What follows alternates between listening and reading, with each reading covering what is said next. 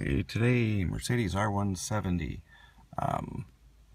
gauge cluster light replacement, as you can see on the speedometer at the right hand side of the speedometer, and the left hand side of the tach is not lighting up, which means that bulb that lights those two areas up is gone. And so we're going to replace it really quickly. Anyway, back in a minute. I'm going to get some tools and be back in a second.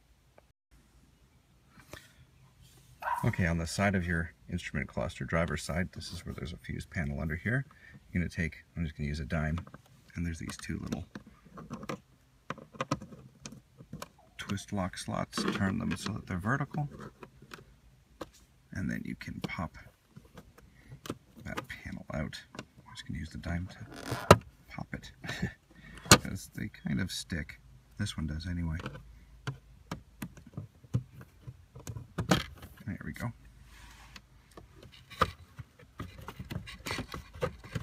And then just pull it straight out. And you're going to see a screw right there, a Phillips screw. We're going to take that one out.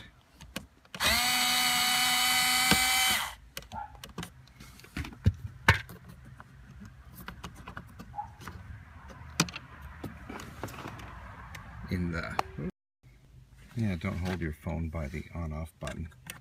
Above the vent, you'll see right in the center, there's a little Phillips screw. I think I can get in there without touching the vent.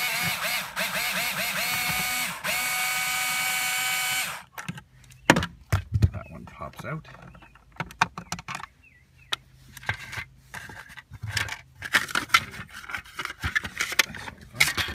Put it away. Underneath the steering wheel, right by the steering wheel adjuster, there's a single Phillips screw there.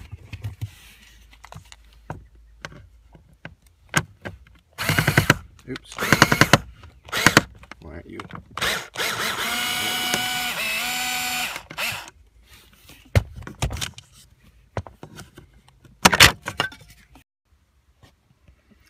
It seems that just holding the case anywhere near my on-off button is turning my phone off. Okay, so we're down here by the the steering wheel adjuster, and then we go straight up beside the ignition. I'm going to try not to turn off the phone one more time.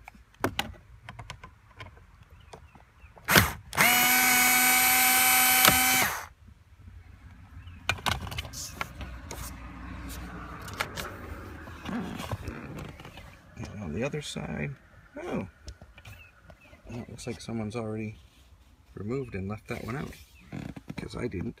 Anyway, I'm going to get a trim tool and be back in a second to pop out this dash. So I just want to grab that screw, and I don't know if I can do it.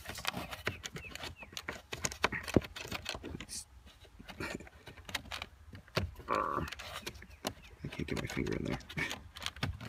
Come on out.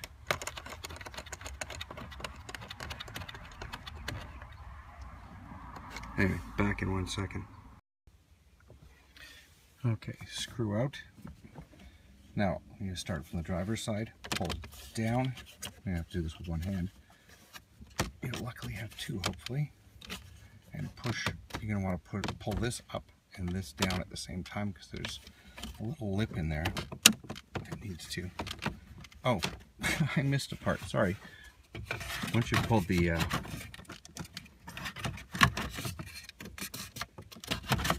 once you've taken that screw out, just grab the surround here for the vent and pop that out. Now pull up. See that little pin you gotta slide over? Then stick your fingers under, go along and start popping. Oops, pop.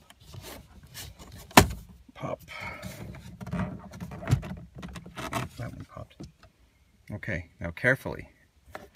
You're going to watch the two, the dimmer and the clock buttons. You want to pull up.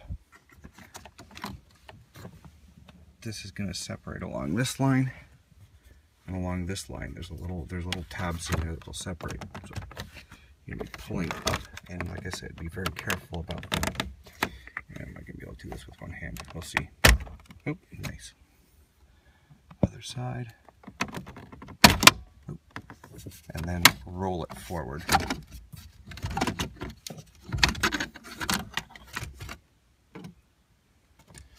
Okay, so now you can see the pop clips on the back right here. Those just pop up underneath the trim, right under there. Is that where they pop in? I don't know. They pop under there somewhere. Right there, there, and oops, there. So now we're going to take the gauge cluster out with a screwdriver, a Phillips screwdriver. You have 1, 2, 3, 4 screws. Won't make you watch me do that. I'm going to pull those out and be back in a minute. Okay, 4 screws out. So now we're going to pop top down first to get it clear the edge of the panel here. There we go. And slide. Oh, before you do any of this, sorry, pull the thingy and adjust your steering wheel, pull it all the way back. And then we can just slide it out. And I am going to, I'm going to need another hand to do this. I need 2 hands to do this because I don't want to drop it. Anyway, I'm going to slide the cluster out and I'll get back to you in 2 seconds.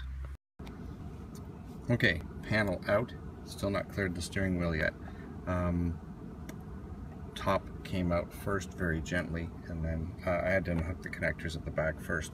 I haven't completely done one of these before. I replaced a bulb, but I just reached in the back. I haven't pulled the whole thingy out, so this is a new one for me. Let's get... I'm assuming I'm going to have to turn the steering wheel and hopefully not break anything while I'm trying to show you this. So I'm going to turn the steering wheel with my knee while I'm turning the gauge cluster with my hand. Slightly. There we go. And these connectors back here, in case you haven't seen them before. Okay, there's the part where it plugs in. And this will be up, locked like this. You'll simply push on the pin and pull it down and it will push itself out. And to put it back in, you push the connector in, slide it up, and it will lock in place. Come on, back down. And now, on the back of the cluster, now we're backwards. So this is the bulb that's out right here. I'm gonna have to get a pair of needle nose pliers. I'm not doing anything LED or weird to this. I'm just swapping the bulb. So this will be a T10. I think it's a 194. I don't know the regular bulb size anymore since the metric LED stuff came out. I don't remember those bulb sizes, but it's just a regular. There's 3 panel lights basically, or 2 big ones, and there's 2 or 4 small ones on the side. These 2 and these 2, I think, on the side. The 2 main ones here. And if one of them is gone, half your gauge is going to be out. So for me, it's going to be this one. So I'm just going to screw that counterclockwise, pull it out, pop the bulb out, and be back in a second. So I'm going to do that and get back to you in 2 seconds. Okay, so there's the bulb that's out. It is a T10 bulb or a 194 bulb, and that just pops. Can I do it one-handed? No. It just pulls out of the socket and you push the new one in, and then simply pop it in and turn.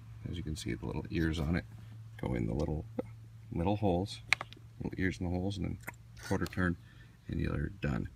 And then just reverse the procedure to put it back in. I'll show you when I'm done in 2 seconds. Well, about 5 minutes. Okay, don't talk to your neighbors while you're doing this, because you will end up in the dark almost. 10 minutes is 10 minutes. Anyway, there you go. There's the light. It's even now, except at the sides. I ended up, oh, sorry, both center bulbs. I put the new one in the center, the 2 side ones that light up the main gauges. When I replaced the other one, I guess from all the jiggling, blue, so I replaced it, and the newer ones are slightly brighter because they're probably a tiny bit higher voltage, like a 1.2 or voltage wattage. So I'm gonna have to check the manual and find out exactly how many watts they should be, or just replace the 2 side ones, far side ones. I don't know if it bothers me that much. They're slightly dimmer Anyway, putting it back together is the opposite. Shh. Quiet. The opposite of taking it apart. Just be careful when you're putting. Let me turn back in 1 second.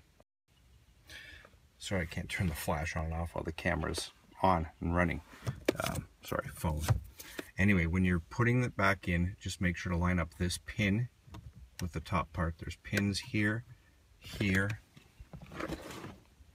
here, and here that you're going to have to line up. And of course, this last one that went down this hole, you're going to put those down in first and then push back and pop the top on after everything else is put together and your screws are all in the gauge cluster and everything, of course. Anyway, thanks for watching.